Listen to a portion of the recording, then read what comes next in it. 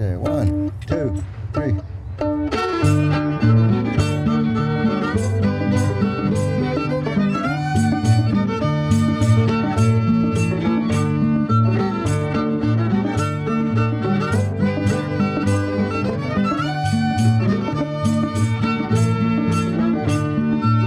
In the beginning, of course, Dixie was a walk-around at the end of a minstrel's show, and was the opportunity to get everybody out on stage in their own characters, in their own costumes, dancing in their own kind of way to give a climax to the show.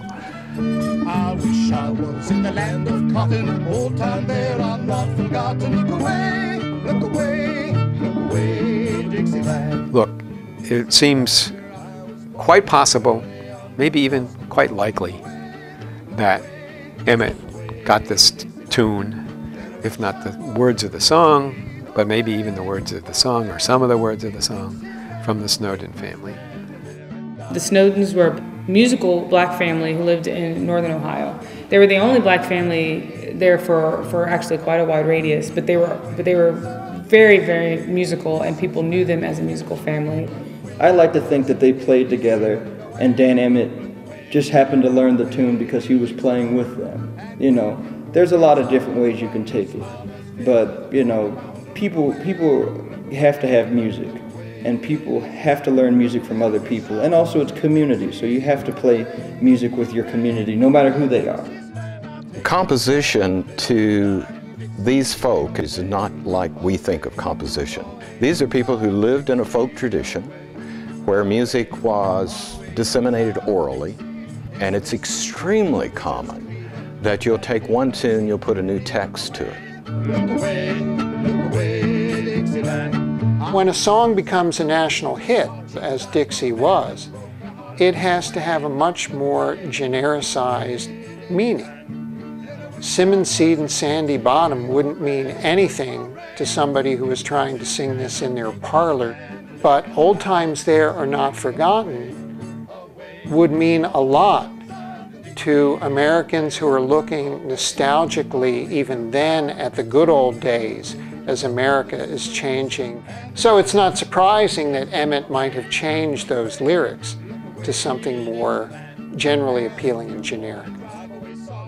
For every famous white person in country music and in blues music, sometimes there's a picture or a face to the black person, but there's usually a black person hanging around somewhere on the scene, whether it's direct, unconscious, or whatever it may be. Black people play it, white people write it down. Yeah. I mean, it's just happened over and over and over again. This is a situation where you actually know the black person behind the tune, but most of the time you don't know who it is. And so it's kind of a remarkable thing. And there's still gonna be people who say, well, we still don't know for sure, but it's the best we got, you know, and they've done a lot of research, and it's just like, if we can put a black face to a tune, you know, even if it's not 100% sure, why not? Popular music in this country has percolated up from the bottom. It has come from people who weren't versed in reading score notation, who were musical by ear.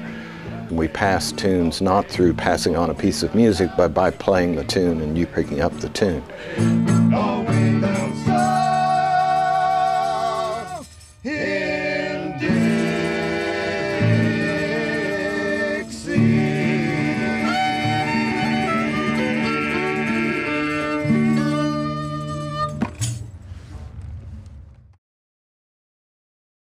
You know, the South is way more complicated than people want to admit. You know, it's like you get all these stories about the South, and it's all, you know, it's all racism, and it's all poverty, and it's all this and that. I mean, the South is just, it's a region of the country, you know, that people like to simplify, but it's complicated like anything else.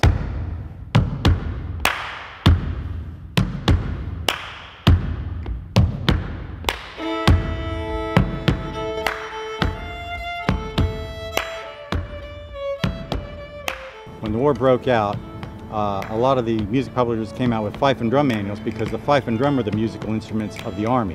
One manual was published in Chicago by one of the big publishers there in '62 by George Bruce and Daniel Decatur Emmett, who was a fifer in the United States Army. And Dan puts right in there his fife and drum version of Dixie, for the Union troops to play while they're in camp. Because Dixie had not been established as the Southern anthem yet. It was just a song about the South.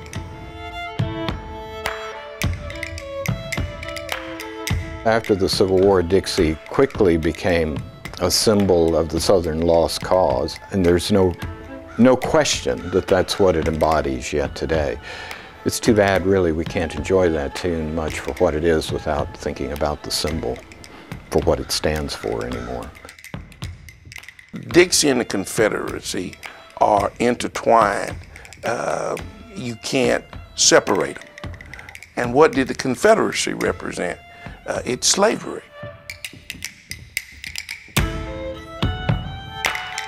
Nobody black was singing Dixie down here. Nobody black was playing it at school functions or any events.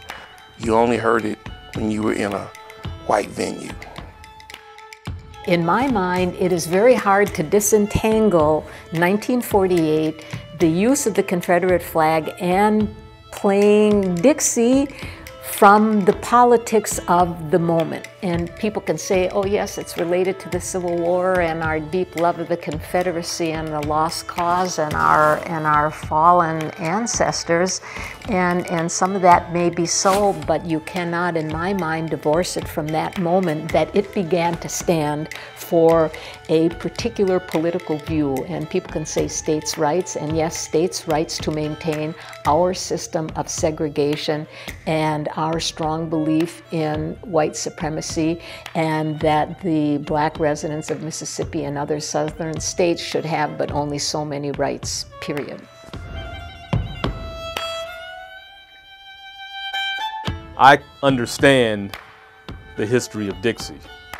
I know the irony of Dixie being written by a black man. But that doesn't make it right today. The groups who galvanized around the song Dixie, around the Confederate flag, did so for some very real and hateful reasons. You know, I'm the established person here. My song has been in existence. So if you're going to come take it away from me or silence it, I want to know why. I don't want it just to happen and you give me the highbrow treatment of, well, it's the right thing to do. We've got to be inclusive. Well, how can you be inclusive if you're going to be taking something away from me? That's not being very inclusive.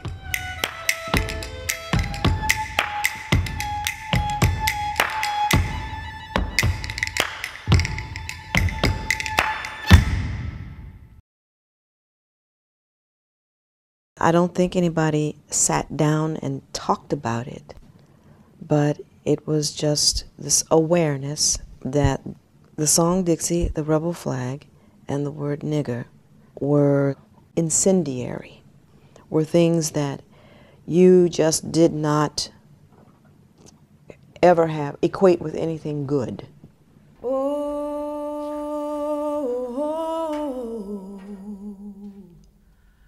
I wish I was in the land of cotton, yes. Old times there are not forgotten. When Ole Miss would do well and would score something and I would cheer, the song Dixie would come on and I would get pelted with all type of garbage. And so that song soon began to take on very negative connotations to me. It was nothing that I could actually be proud of, nothing that I could participate in singing. So our thoughts were simple. If we could get America to see how the University of Mississippi was treating its students, then it would be different. Things would change. Dixieland, well, I wish I was in Dixie. Just because you like Dixie and you like the Civil War and Confederacy doesn't mean you're a racist. It doesn't mean that at all. The South has a large number of traditions, and there should not be a blanket acceptance of these traditions across the board. in terms of that it means this to me, and so that's what it should mean to everybody. Away down south in Dixie. Dixie belongs in a music museum. It doesn't belong in contemporary America. Away down south in Dixie.